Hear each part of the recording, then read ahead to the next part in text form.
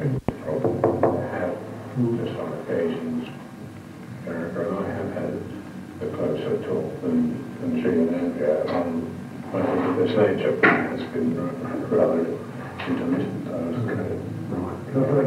I suppose.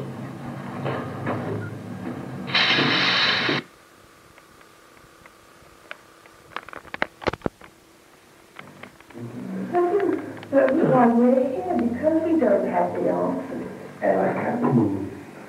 That's why we've come. In the hopes that somebody can help us find the answers or tell us. I'm not going to sit here and suddenly tell you everything about everything. No, don't go wrong, it's all right.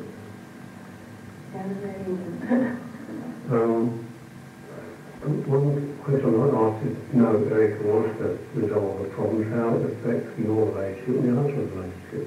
Whether that would be different, the same.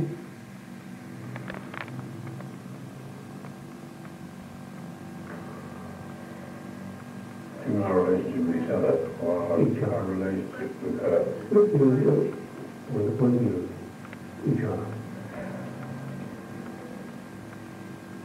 Well, I think it can only make it perhaps even better. Our relationship has been a lot better. I mean, I don't thank her or him for the pain, but it did make us focus a bit more on things that perhaps we lost sight of. So we do, I think, have a very good relationship now. And I think that can only be enhanced if things were,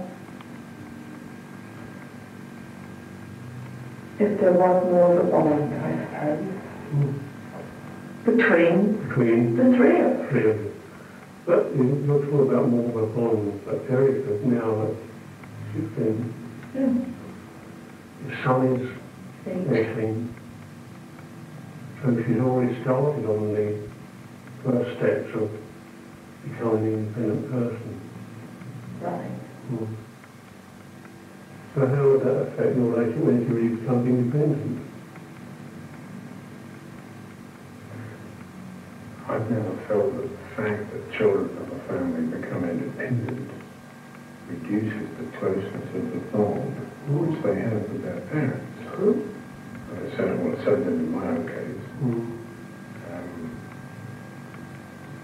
And I've observed it in others where, if anything, it's become closer as they become older and more independent, because it's then the closeness of the bond of friendship and love between adults rather than between parents and children, in which there are inevitably the tensions that do exist between adult and child. Well, because you're a teacher and a guide, aren't you? And then that is gradually changed into being a friend. And someone you turn to when you have got worries and troubles. I mean, But then you say the relationship changes, parent, teacher, guide, friend. Are there things that you do not discuss with your friends?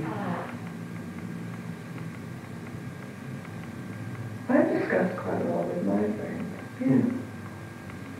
Does your husband discuss a lot of things with your friends? No, I don't think you do really.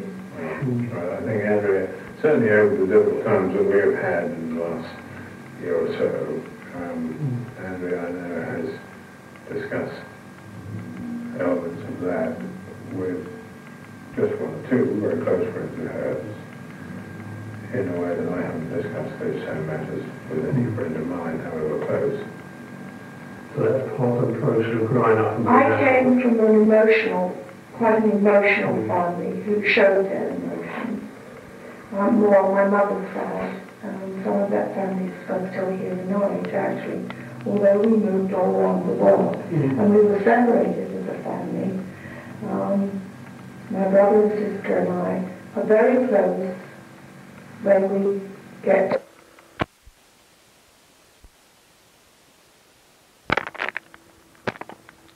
I think side one finishes here.